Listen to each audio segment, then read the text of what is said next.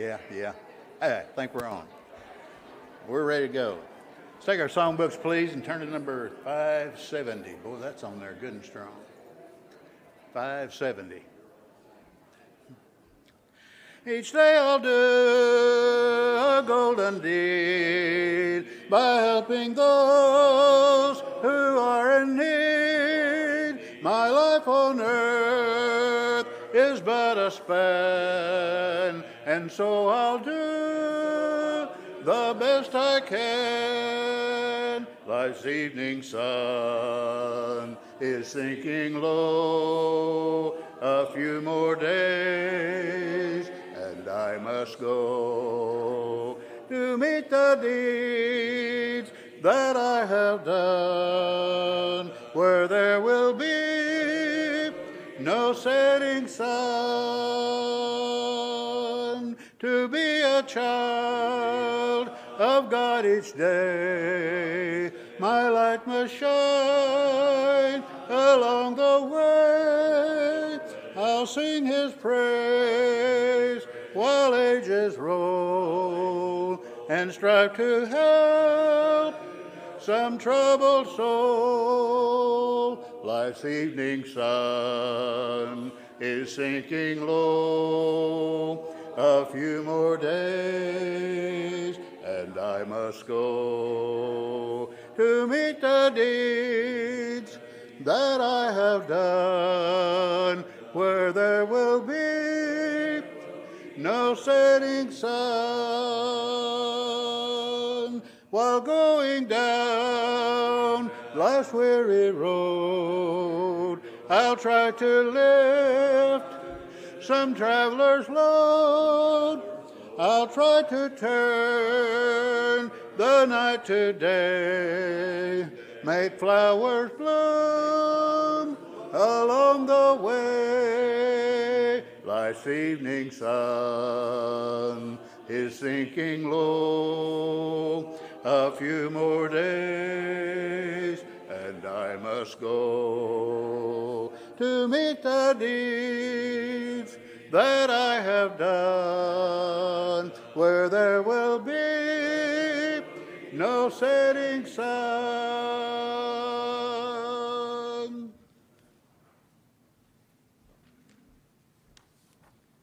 Good morning, church. It's good to see each of you this morning. Very glad that you chose to come out and worship God and fellowship with us here at Pleasant Valley. If you're visiting with us, we want to extend a special welcome to you and an invitation to return at your earliest convenience. We are very glad to have you here with us this morning. A few announcements that we need to make before we continue with our worship.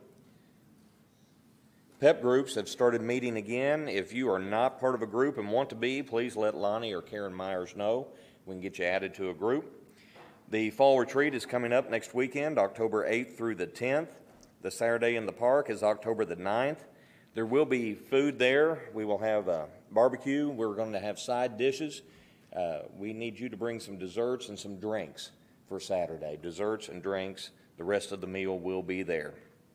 Ladies' fall retreat is Lake Fort Smith, November 5th through the 6th. Trunk or treat is in the parking lot on the east side of the building, Sunday night after evening services, October 31st. Ladies' Bible class meets each Tuesday morning, 9:30 to 11. Men's prayer group meets Thursday evenings at 7 o'clock p.m. The next food bank box preparation is October the 11th at 1 p.m. The boxes will be given out on Sunday, October the 17th. Hayride and hot dog roast will be at our house Saturday, October the 23rd, 4 p.m. Everybody's invited to that. Have several on our prayer list that we need to continue to remember. I encourage you to get your hands on a bulletin and pray for each person on that list in the coming week. Need to make an addition. Bob and Betty Jones's granddaughter, Evie Cloyes, is 15. She has had COVID, and she has recovered, but is having some very serious complications requiring some heart medications and some limited time in school. They're asking for prayers, and I know for some of these young people, as you know, I coach, and when we have athletes with COVID, we have to bring them back very gradually, and they're worried about their heart. And we have 2 or 3 at the high school that cannot get cleared for athletic participation because of these same complications. So it's very scary for these young people. And ask that you add Evie Cloyce to your prayer list this week. I believe that's all of the announcements I have.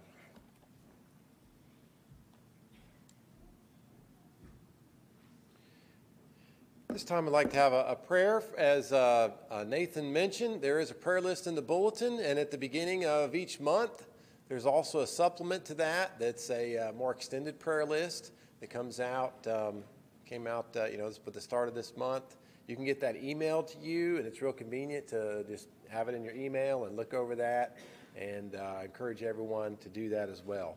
Let's pray together. Dear Heavenly Father, we thank you for this day that we can come together and worship you. We praise you for this blessing. Help us to be grateful to you for this.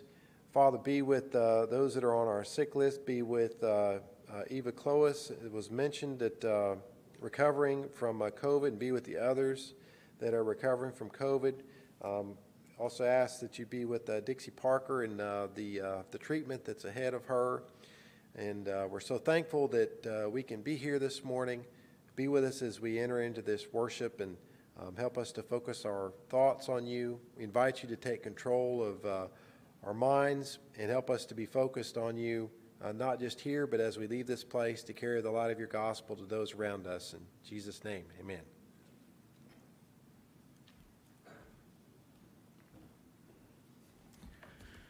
Let's turn to number 587. Number 587. Let's be standing, please, and following this song will be led in prayer by Brother Jim Parker.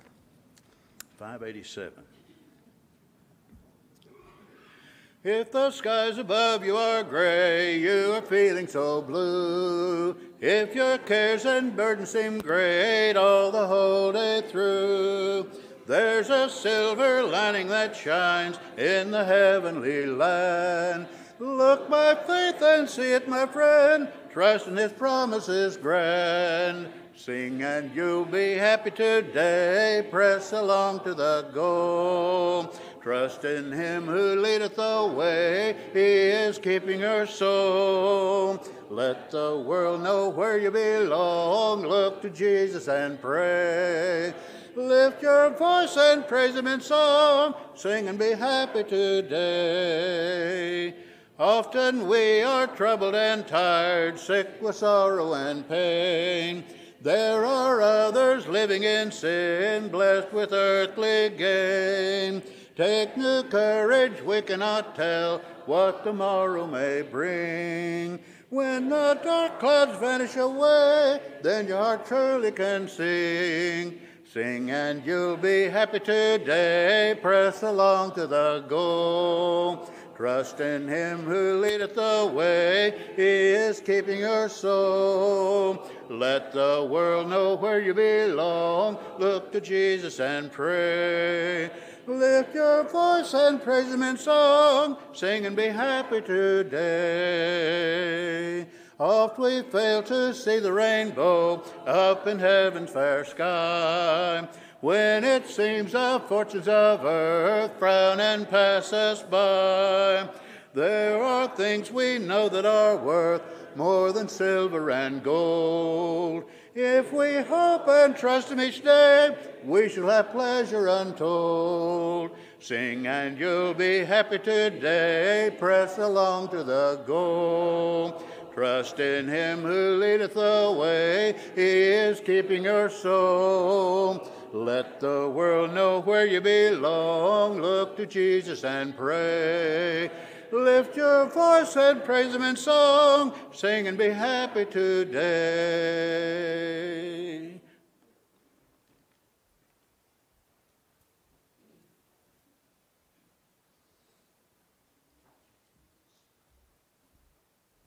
Pray with me, please.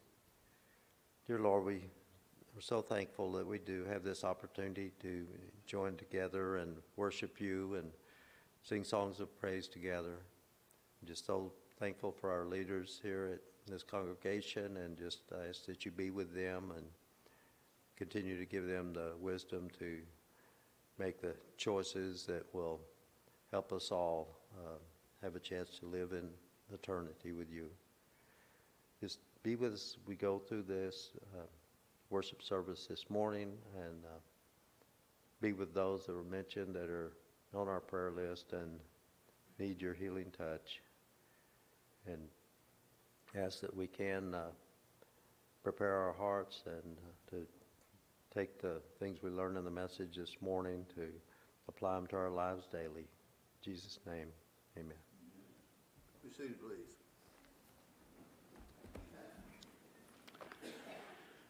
To prepare our minds for the Lord's Supper, let's turn to number 349. Number 349.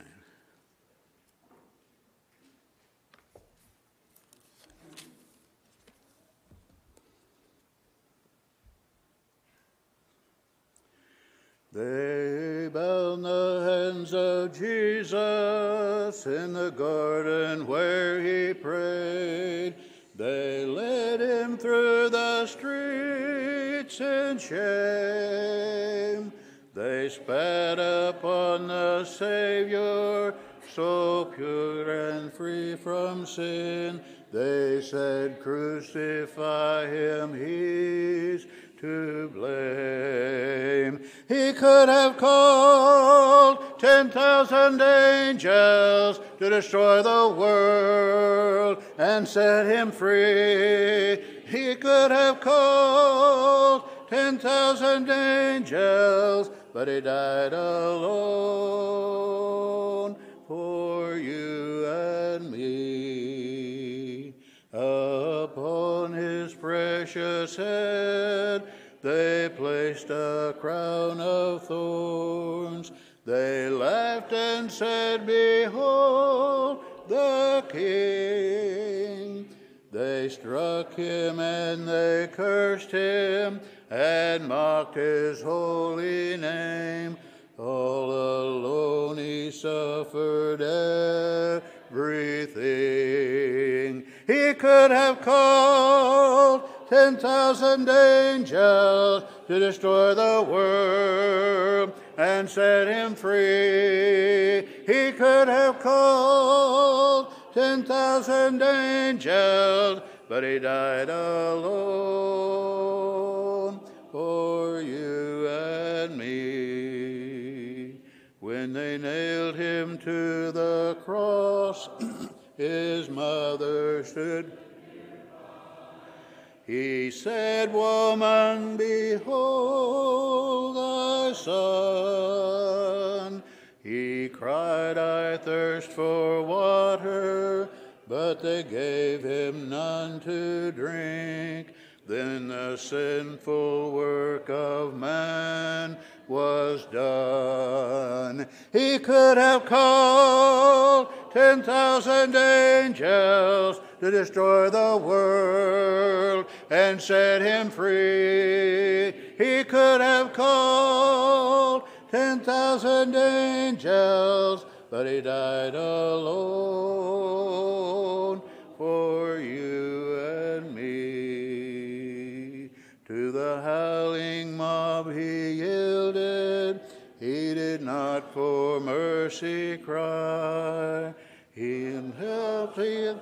He took alone, and when he cried, "It's finished," he gave himself to die. Salvation's wondrous plan was done. He could have called 10,000 angels to destroy the world and set him free. He could have called 10,000 angels, but he died alone for you and me.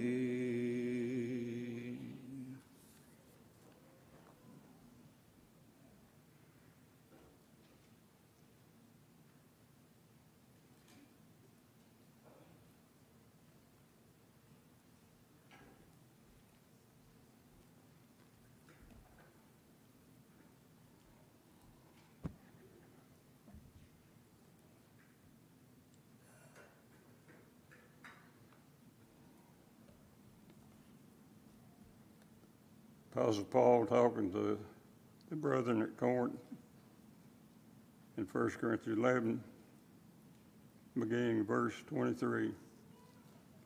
For I received from the Lord that which I also delivered to you, that the Lord Jesus on the same night in which he was betrayed took bread. And when he had given thanks, he broke it and said, Take, eat. This is my body, which is broken for you. Do this in remembrance of me. In the same manner, he also took the cup after supper, saying, This cup is the new covenant of my blood. This do as often as you drink it in remembrance of me. For as often as you eat this bread and drink this cup, you'll proclaim the Lord's death until he comes. Let's pray. Our Holy Father, we humble ourselves before you, thankful for the love for each and every one of us. We're thankful, Father, that you loved us so much, that you sent your Son to the cross to die for our sins. We pray, Father, as we partake of this loaf, that we'll partake it in a way that would please, honor, and glorify you. Is our prayer in Christ's name. Amen.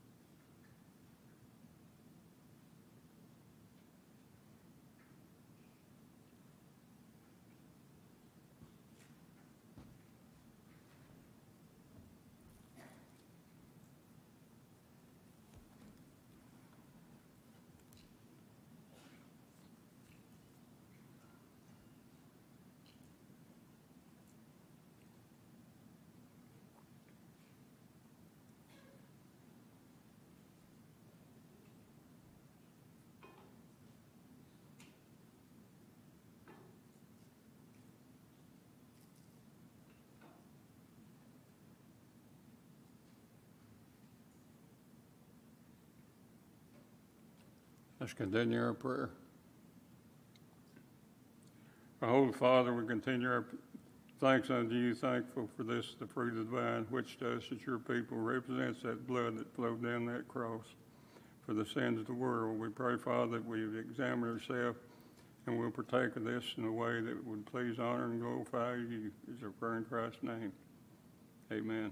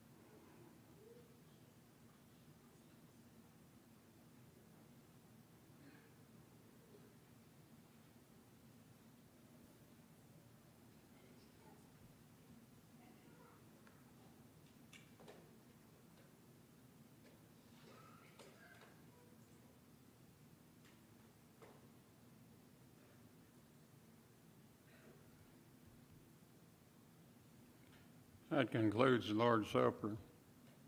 The elders here, because it is a very convenient time, chose this time to let us fulfill another command that God give each one of us, that we're to return the portions that He's blessed us with as we serve Him here on this earth. We pray that we give much thought to this and that we will give in a way that would please and honor God, and that to be with the leaders here as they use these funds in a way that would glorify God. Let's pray. Holy Father, we're so thankful once again for your love. You loved us so much that you sent your Son to die for us. Also, that love extended to our service while we live here on this earth. We pray, Father, that we'll be thankful for the many material blessings you bestow upon us, and that we'll be willing to use those to their fullest to honor and glorify you.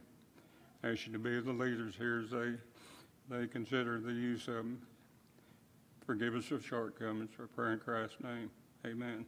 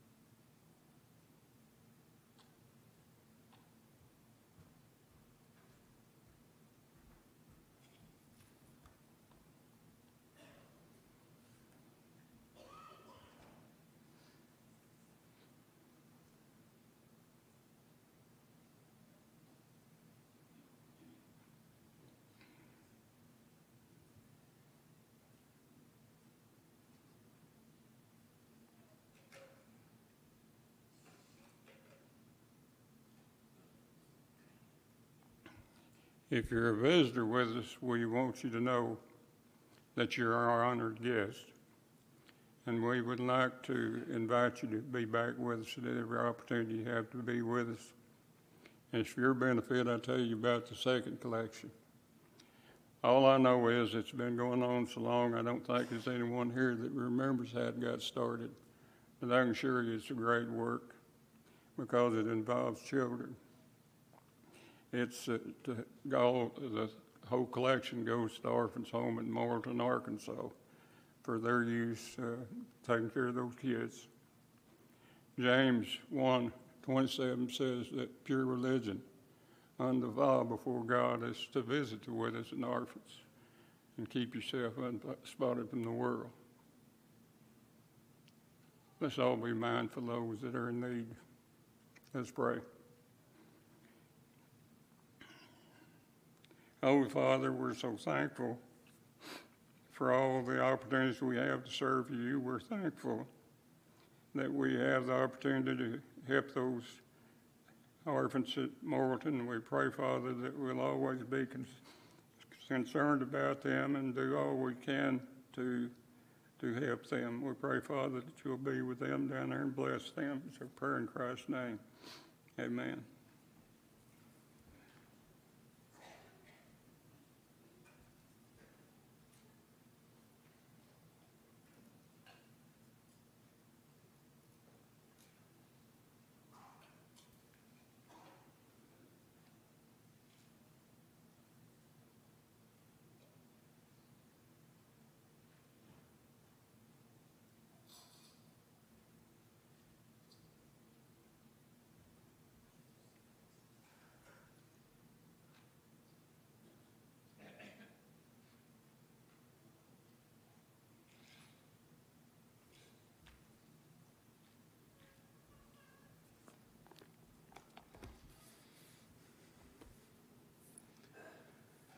Be turning to number 539. Number 539.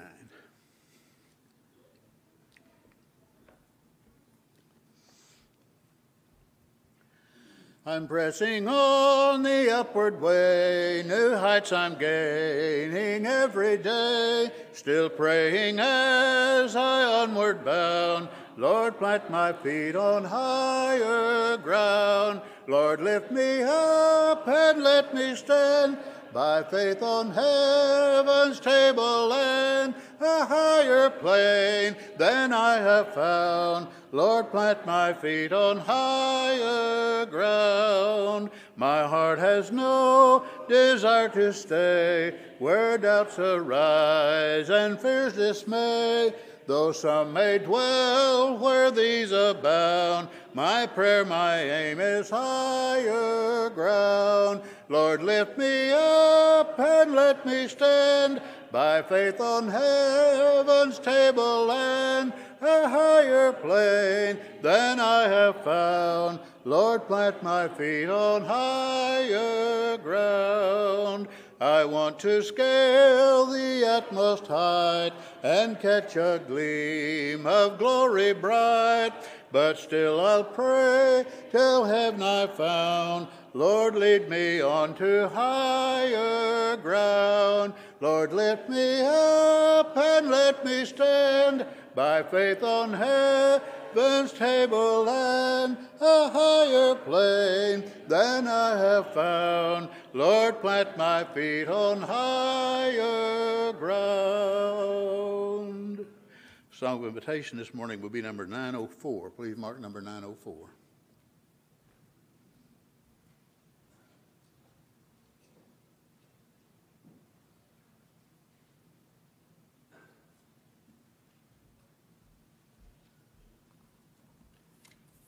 Nehemiah 2, 17 and 18. Then I said to them, you see the trouble we are in, how Jerusalem lies in ruins with its gates burned. Come, let us build the wall of Jerusalem, that we may no longer suffer derision. And I told them of the hand of my God that had been upon me for good, and also for the words of the king that had spoken to me. And they said, let us rise up and build. So they strengthened their hands for the good work.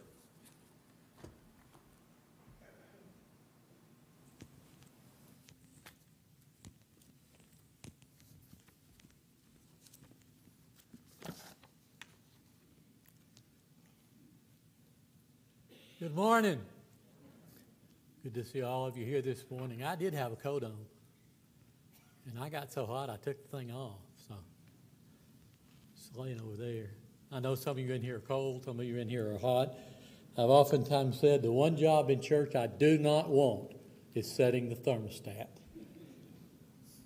Because if I set that thermostat, every one of you would either be freezing to death or you'd be heading to the door. Because I'm really hot.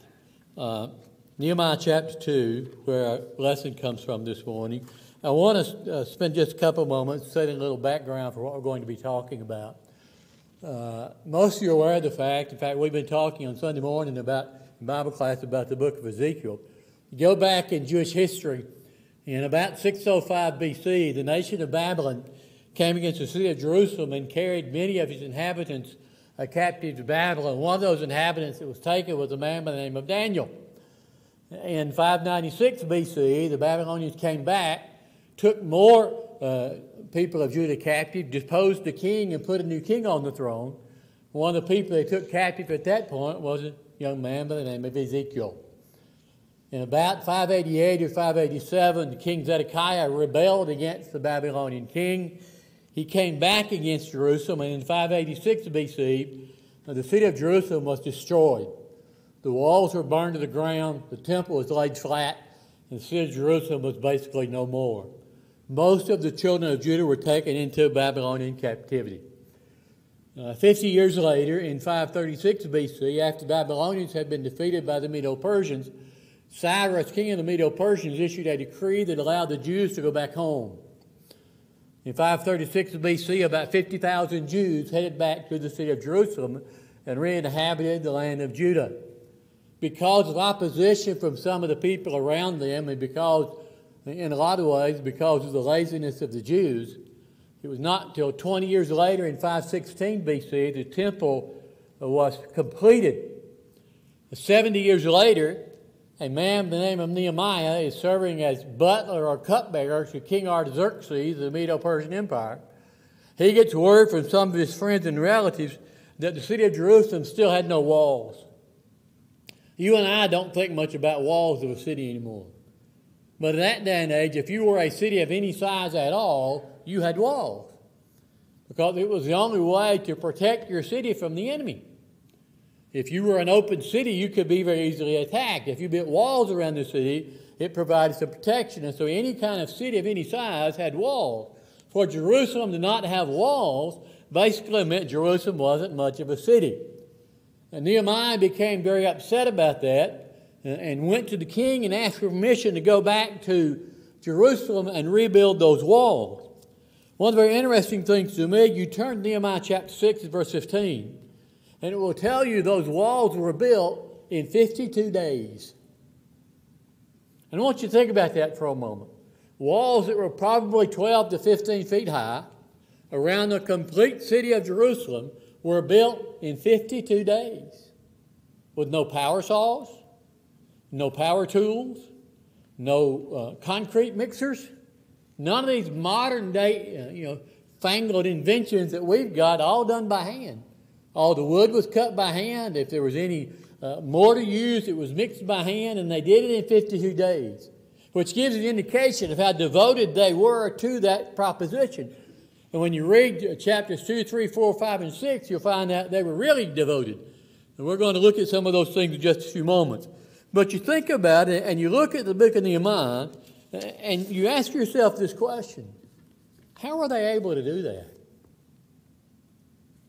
How were they able to get those walls built that quick?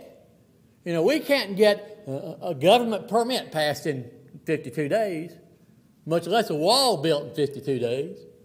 But they did. How'd they do it? I'm going to suggest to you this morning there are several principles for success that are found in this story that I think are vitally important for you and I. Point number one is Nehemiah at first found out what the facts were. When you read Nehemiah chapter 1, you'll find, or Nehemiah chapter 2, you will find, one of the first things he did when he got to the city of Jerusalem, he didn't tell anybody he was there. He spent 3 nights riding on horseback or some kind of animal outside the city of Jerusalem surveying the wall. He went around the city and looked to see where the walls were destroyed, where they were flat, what damage had been done, what needed to be fixed, how they needed to go about doing it. And so he found out the facts. We've got to be able, before we accomplish any task, to find out what the facts are. What is it that we need to do? What is it that's missing? What materials are we going to need? What kind of people are we going to need? What kind of skills do they need to have? And so the very first thing Nehemiah did before he talked to anybody about building walls was he went and found out what shape the walls were in. And I want to suggest to you this morning that you and I have been given a task. And that task is to teach the gospel to the world. And there are some things that we need to know. There's some facts that we need to understand. We need to comprehend, and we need to be able to understand before we can accomplish this task of teaching the gospel. Number one, we have to know and understand that the gospel, that the world is lost. Romans chapter 3 and verse 23 says, all have sinned and come short of the glory of God. Romans 6 and verse 23 says, the wages of sin is death. I don't believe many of us have come to real realization that people who are outside of Christ are lost. They're not lost because they're not good enough. They're not lost because they're not righteous enough. They're not lost because they deserve it. They're lost because they're outside of Christ. In Christ is found salvation. And that's the only place salvation is found. And if you are not in Christ, then you're lost. And secondly, we need to know, and they need to know, that they need the gospel. Above all, in Romans chapter 1 and verse 16, the Apostle Paul says, I'm not ashamed of the gospel of Christ, for it is the power of God unto salvation, the Jew first and also to the Greek. The gospel is the power of God unto salvation. I see too many Christians today apologizing for the gospel. I'm sorry, but I'm not sorry. This is what truth says. This is what Scripture says. And we need to quit apologizing for God. This is what God said. And this is what we need to know. The gospel is the power of God to salvation. If someone is lost and they want salvation, the gospel is the way to get there. Number 3, we need to know that we have a responsibility to teach those people.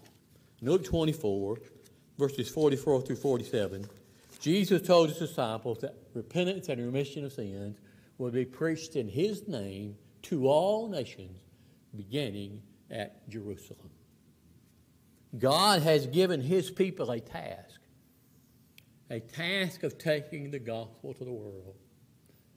And until every person on the face of the earth has heard the gospel, has a chance to respond, we haven't done our job.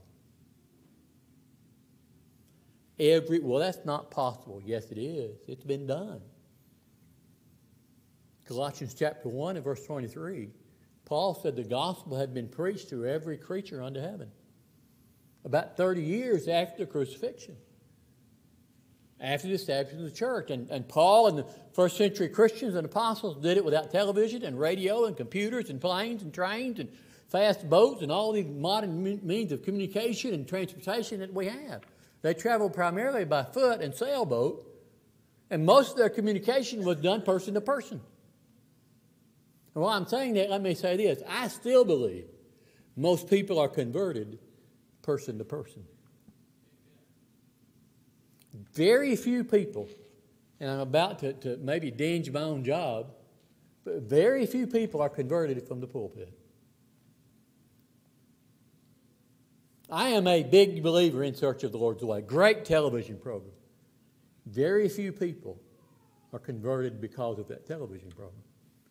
Now, that television program lays the seed. It gets them interested when we may not ever be able to get in the door. But somebody is eventually going to talk to that person that has watched that television program. Gospel meetings, campaigns, great things. Most people, think about yourself.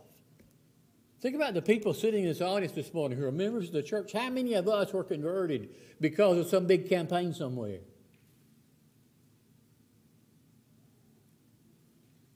You know why I'm a member of the church? My mama and my daddy and my grandparents. The main reason I'm a child of God. Now, I went to church. I went to gospel meetings. I even went to campaigns.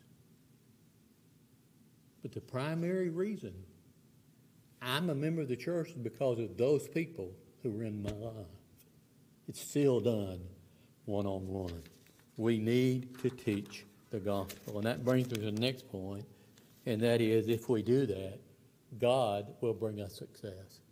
1 Corinthians chapter 3, beginning in verse 5, Paul says, what is it? What, after all, is Apollos? And what is Paul? Only servants through whom you came to believe. As the Lord has assigned to each his task, I planted the seed, Apollos watered it, but God has been making it grow. So neither the one that plants nor the one who waters is anything, but only God who makes things grow. The growth of the church is God's job. It's our job to plant the seed. In Isaiah chapter 55, verses 10 and 11, the prophet Isaiah said, God through the prophet Isaiah said, my word shall not return unto me void, but it shall accomplish the purpose for which I sent it forth. I still believe the gospel works. The problem is not the gospel doesn't work. The problem is it hasn't been tried. I dare say there are people that you know that you come in contact with every day who've never heard the gospel. They may have heard man's version of it. They may have heard somebody's opinion about it, but they haven't heard the gospel. And we need to be taking it to them. Lesson number 2, we need to learn to fix our focus. We need to decide what's really important, what really matters. When you read Nehemiah, you find there were 2 men by the name of Sanballat and Tobiah who lived in what the New Testament calls Samaria, north of Jerusalem, who were bitter enemies of the Jews, and they tried their best to get Nehemiah to stop building those walls. First of all, they made fun of him. They said, that wall you're building, a fox is going to break it down. And then they came to him and they said, you don't stop building that wall, we're going to bring our army, we're going to attack you. And then they said, if you don't stop building that wall, we're going to go tell the king that you're rebelling and the king's coming after you. Sanballat and Tobiah went to Nehemiah and said, you need to come down here. You need to quit what you're doing, come down here and talk to us. Every bit of that is a distraction. It's to try to get Nehemiah off the task. The task is to build the wall. The task is to protect Jerusalem. And Sanballat and Tobiah are saying, stop building the wall for a minute because we're about to attack you. Stop building the wall for a minute. We need to talk to you. Stop building the wall for a minute because that wall's not going to be sturdy enough. Somebody's going to knock it down. Stop building that wall or we're going to go tell the king you're rebelling. Every bit of that is an attempt to distract them, to get them off focus. What is our focus? What is our task? In Nehemiah chapter 6 and verse 13, when Sanballat and Tobiah told Nehemiah, said, you need to come talk to us, Nehemiah sent back this answer. I am carrying on a great project and cannot come down. Why should the work stop while I leave it and go down to you? Sanballat, Tobiah, I'm busy. I got work to do. And this work is more important than what you have to say. In Philippians chapter 3 and verse 12, Paul talked about the fact that he said, I haven't gotten the prize yet. I haven't gotten there yet. But there's one thing I do. Read that again. This one thing I do. This is what matters. This is the focus of my life. This is what I'm trained in on. This one thing I do. Forgetting the past and reaching forward, I press toward the mark for the prize of the high calling of God in Christ Jesus. My goal, my focus is that prize that God has awaiting for me. And you're not going to distract me with things of this world. You're not going to get me off task with something else. Now, distractions are not in and of themselves necessarily bad. We can allow ourselves to be distracted and to be taken away from serving God by things that are inherently good. I knew a man who at one time served as a deacon who was a member of the church in Michigan who quit coming to church because his wife wanted him home. Now, husbands, is it wrong to be home with your wife? I certainly hope not. Is it wrong to put your wife in front of God? Yeah. I enjoy playing golf. I say playing golf. I actually hack more than I play golf. I enjoy being out on a golf course, let me put it that way. Is there anything wrong with playing golf? No. But if you allow that recreation, which is a good thing, to come between you and your service to God, then that's an issue. There was a golf course in my hometown when I was a kid growing up that was owned by the cotton mill in town. Of course, when I was a kid, everything was owned by the cotton mill in town. I really did grow up in a mill town. The grocery store, the furniture store, the barber shop, the house, everything in town was owned by Regal Textile. And they owned the golf course. And one of the perks they gave out was any preacher of any church in that town got free membership at the golf club, at the clubhouse. You could go play golf. You could go to the clubhouse. And my hometown was a dry county, so there wasn't any such thing as alcohol. But you could go eat in the clubhouse, you could play golf all day, you could do all kinds of things you wanted to. There was a man who preached for a congregation, not the one I went to, but another one, who after about 6 months in town took his golf clubs to the pawn shop and sold them. And he told some of his friends this. He said, I have spent so much time on the golf course because it's free, I'm neglecting my work as a preacher. Golf to him had become a distraction. And fortunately for him, he gave it up.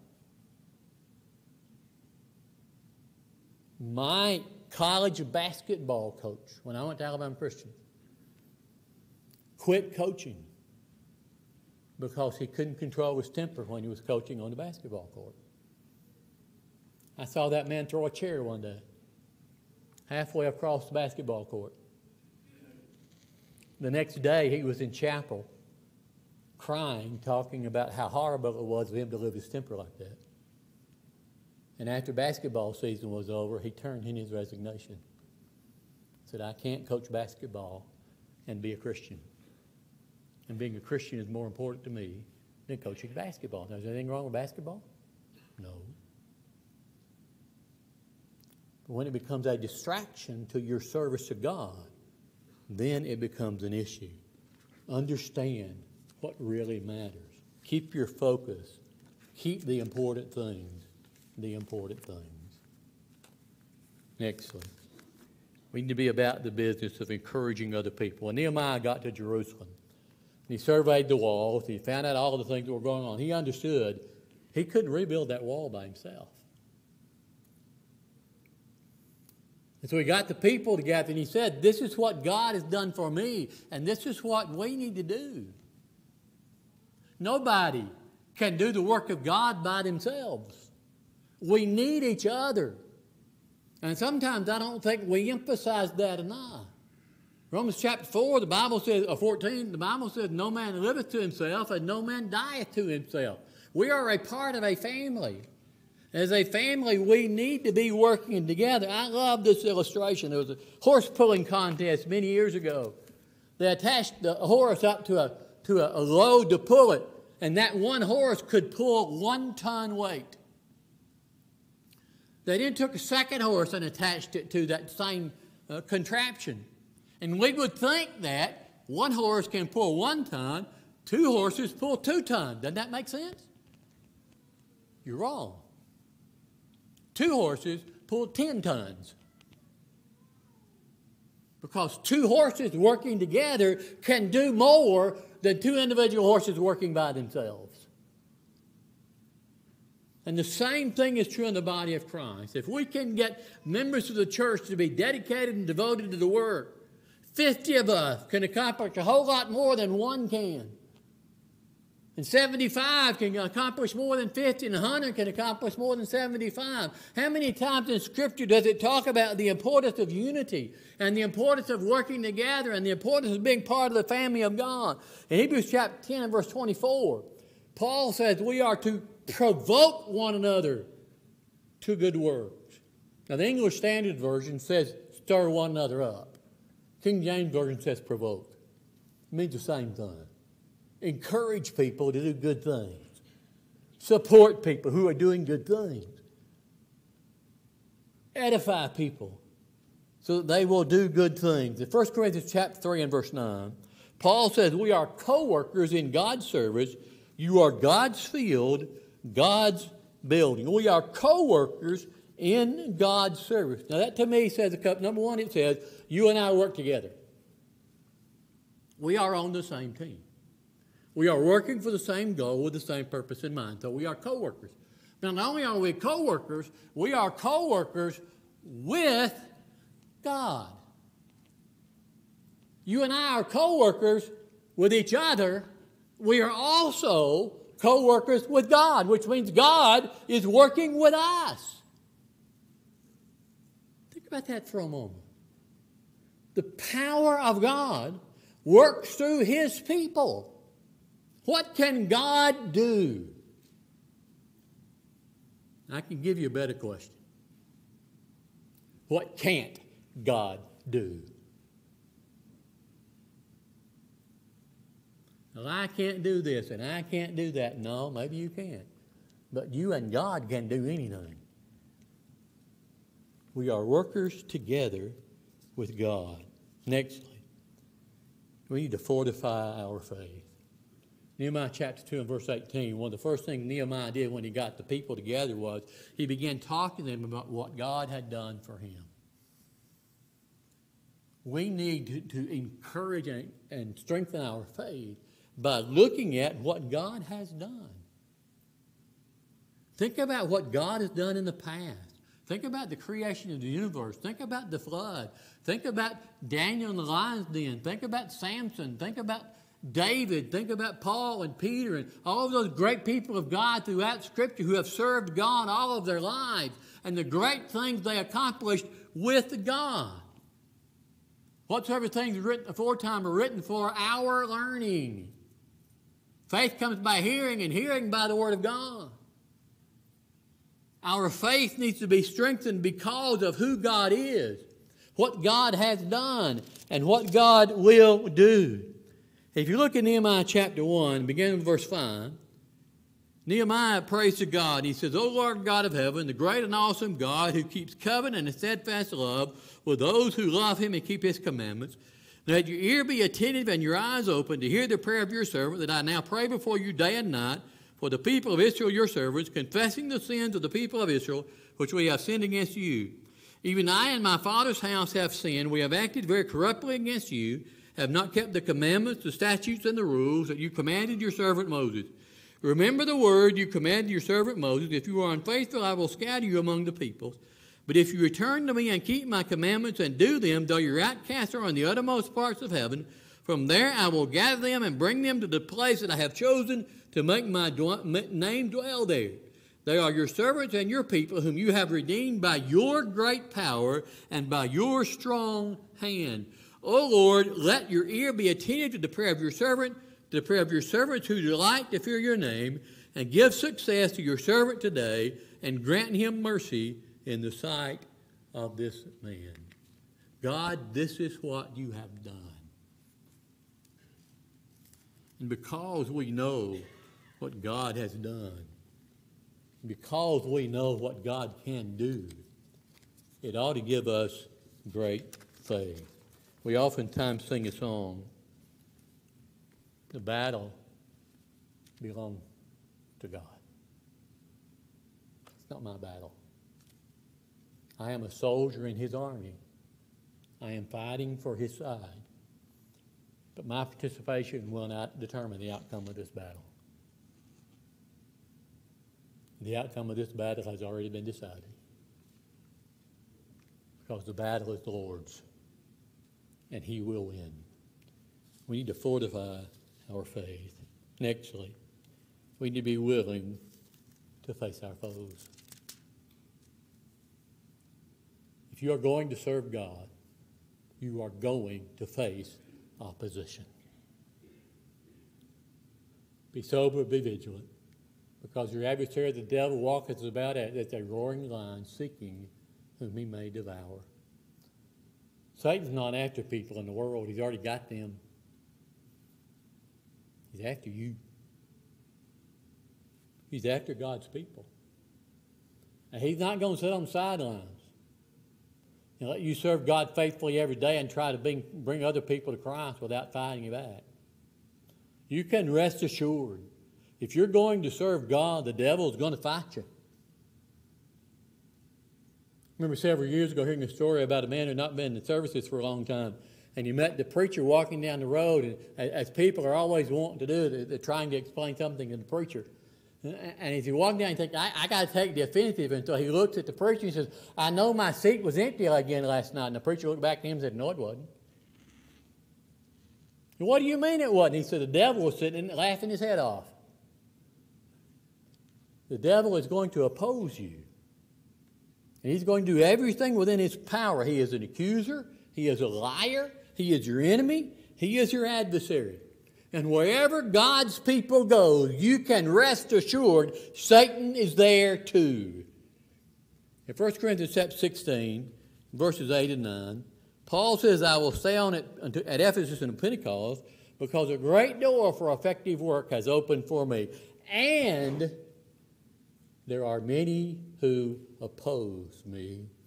The harder God's people work, the harder Satan works.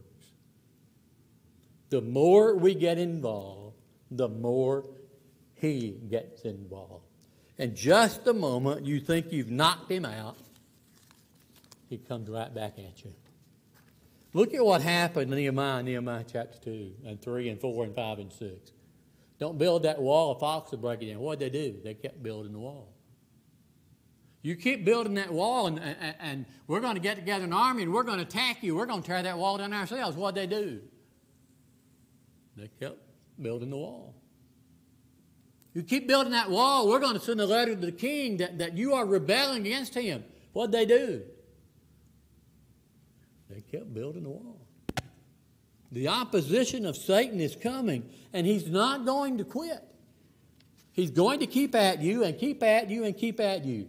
And I suggest to you this morning, I think this is a vitally important point that we need to understand.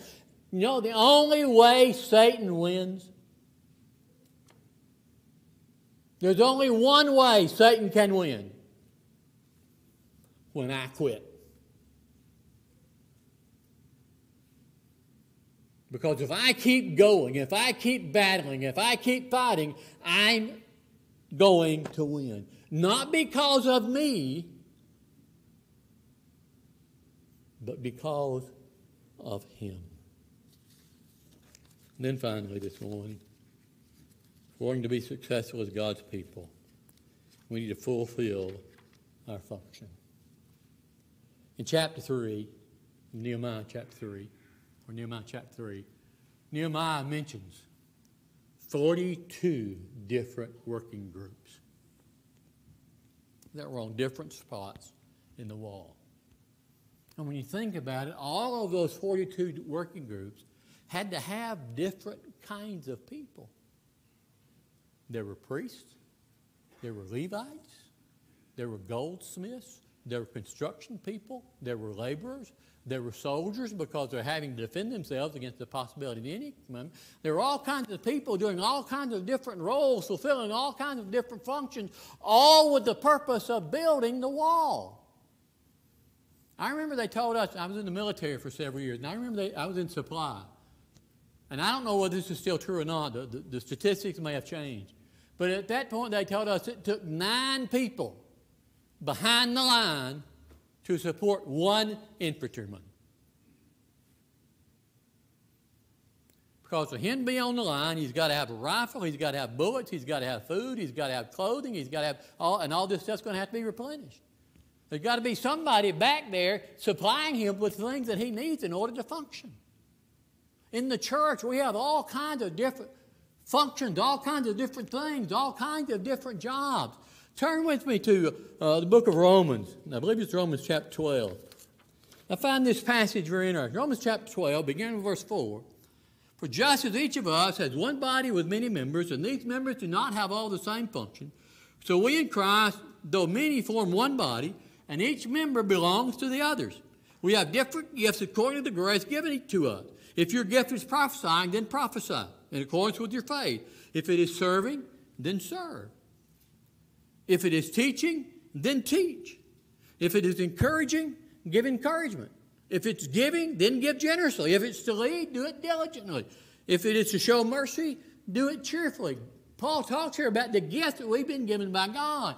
And he mentions things in that verse that I never would have thought of. When I think about gifts in the church, I think about Bible school teachers and preachers and elders and those kinds of gifts. Look at the gifts he mentions. Serving. Encouraging. Encouraging is a gift. Yeah. Giving. Giving is a gift. Yeah. Leading, do it diligently. Showing mercy. Showing mercy is a gift. Yeah. These are the gifts that God has given us so that we can function together in the body of Christ.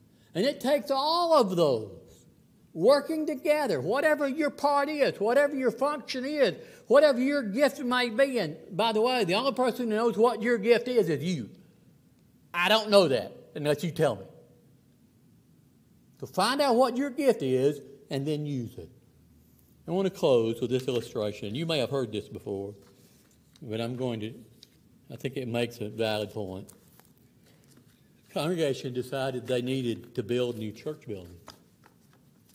And between the resources that they had and the money they were able to borrow, they would come up with money to do the entire building except for putting bricks on the outside.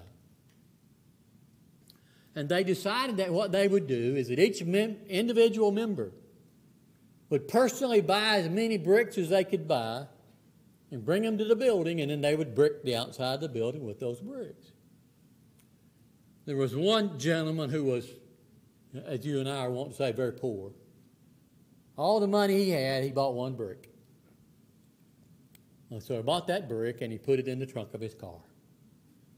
And the more he thought about it, the more he thought he wasn't going to take that brick down there because he would feel embarrassed. You know, there were people who were buying truckloads of bricks. There were people who were buying thousands of bricks, and he only had one. He just left it in the trunk of his car. Sunday morning rolled around. They were having their first new services in their new building. A lot of people came in to visit. The building was packed. The singing was amazing. The preacher did a great job. And after church, nobody was talking about the preaching. Nobody was talking about the singing. Nobody was talking about the building. They were all talking about the fact that on the side of the building, there was a brick missing. Nobody can do your part but you. And if we all supply our parts, the work gets done. If we don't, the work suffers. As the people said to Nehemiah chapter 2 and verse 18, let us rise up and build. Let's get busy serving the Lord. If you're here this morning and you're not a child of God, you have an opportunity to obey the gospel, to begin your service to the Lord. And if you continue that service, God will reward you with a home in heaven. If you're here this morning and you've started on that journey, but you've walked away from your relationship with your Father, you have an opportunity to come back home. If you're subject to the Lord's invitation in any way, we invite you to come while together we stand and while we sing.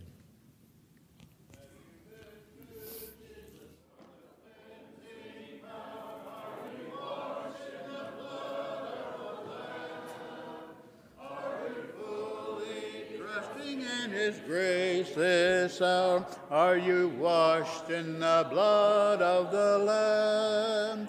Are you washed in the blood, in the soul-cleansing blood of the Lamb? Are your garments spotless? Are they white as snow? Are you washed in the blood of the Lamb? Number 567. Number 567. Following this song, Wendell Hevington will lead us in our closing prayer.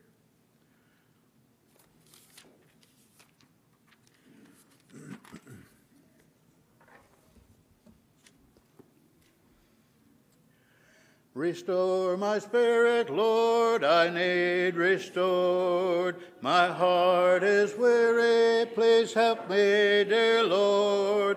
I stand in need of more strength from your word. Renew my love, rebuild my faith, oh, restore my soul. Revive the fire, Lord, deep in my soul. Stir my desire to work in your fold. Light in my heart, dear God, your zeal grown cold. Renew my love, rebuild my faith, oh, restore my soul. Renew my courage, Lord, it needs restored. My cup is empty, refill it, dear Lord. Replace all doubts and fear with faith so bold. Renew my love, rebuild my faith, oh, restore my soul.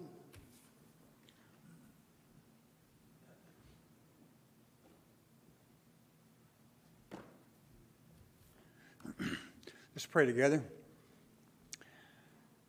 Father, we're so thankful that you provide us with all that's needed for a right relationship to you, a salvation that allows us to be cleansed of sin and to lead us into a greater image of your Son.